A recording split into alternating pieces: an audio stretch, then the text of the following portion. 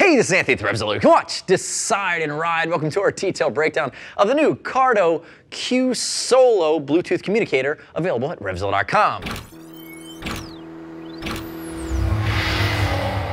This is the Q-Solo. We have ultimately seen the distillation of lone man or lone gal riding that wants one Bluetooth connection to most notably a phone. You could go GPS, but with one Bluetooth connection, I think you're going to be GPSing, phoning, and musicking from a device. And I think that device is going to be a smartphone, probably Android, or probably iPhone. Now, if we look at it, it looks like the same housing as we see of all of the mid-range Cardos. And we're okay with that because you have your power on, your off, you have your volume up and down, forward and back, and ultimately think about the types of applications here.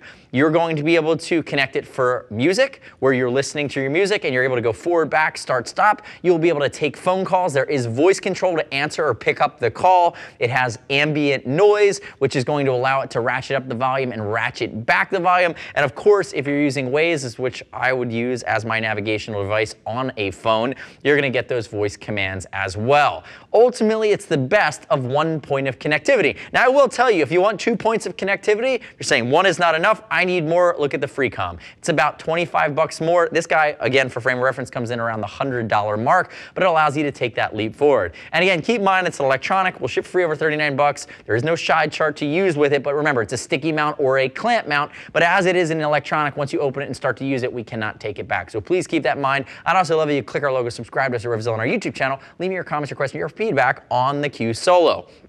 Other things that you need to know about this unit. It is waterproof, it is dustproof, it is low profile, it is not going to get in the way. It comes with a charging device for USB in the box, and ultimately it's using this hybridized wired to boom mic. So again, it's going to be lower profile by this wire. When this boom mic is then integrated into your helmet, it's low profile in front of your mouth. It is noise canceling as well. What we find is these work extremely well, and I have to applaud Cardo for doing one of the better units that's as full functioned as it can be under the $100 mark. The other thing to keep in mind as well is you don't have to worry about range on this.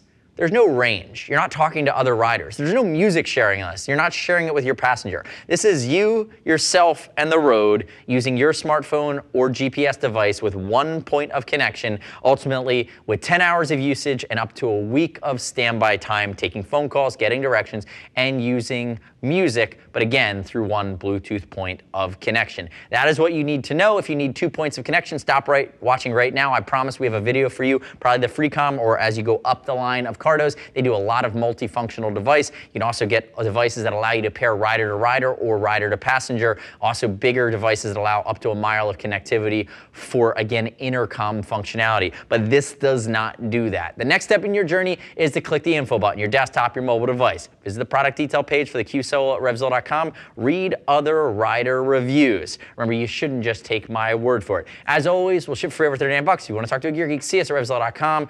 877-792-9455. Thanks for watching our detailed breakdown. Remember, subscribe to us at RevZilla on our YouTube channel. Stay updated with our opinion of the latest and greatest in the moto universe. I'm Anthony, Alex behind the camera. We'll see you next time.